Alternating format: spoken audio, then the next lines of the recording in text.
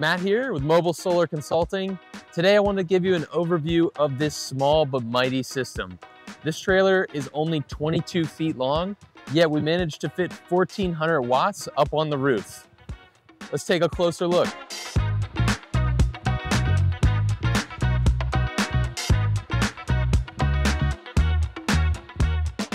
This Intech trailer has no steel and no wood, so there's nothing to rust or rot.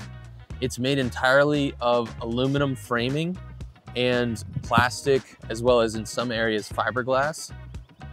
So there's no plywood layer underneath of the roof here, which is how we would typically mount our panels. Is we would take the solar panel mounting brackets and just screw them down into the plywood anywhere on the roof, not having to search for framing or anything.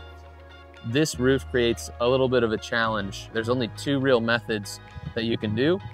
You can mount them with adhesive, which is what we did here with 2-inch aluminum L angle and Sikaflex.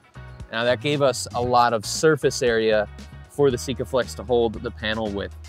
The other method you could use is you can mount some sort of rail vertically secured to the horizontal aluminum framing members underneath of the roof. Now, this owner did not want any new holes in the roof. It's a brand new trailer. So of course we went with the adhesive method, and the trailer's also pre-wired for solar. There's 3 inlets there, which are combined underneath the roof, and then an 8-gauge wire is actually run to the battery bay. So great job by Intech on that pre-wiring. Now let's head inside and see what these solar panels are charging.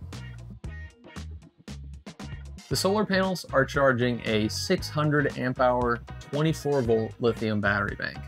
That's equivalent to 1200 amp hours at 12 volts.